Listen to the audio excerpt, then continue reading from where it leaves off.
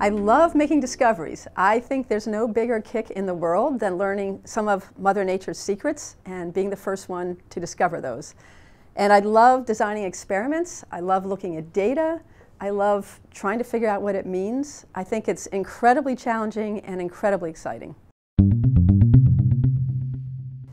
I'm Connie Cepko. I'm a professor at Harvard Medical School, and we study the eye, in particular how it develops very early in the first trimester in a human.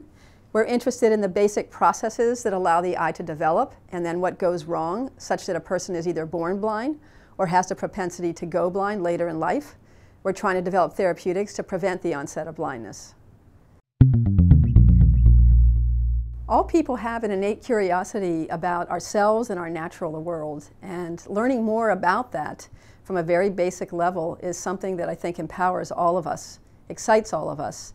And moreover, hopefully it gives us the tools to address and cure diseases. In our case, there are no cures for the blinding illnesses that we study. So we're doing whatever we can to understand those diseases and slow down or prevent the onset of blindness.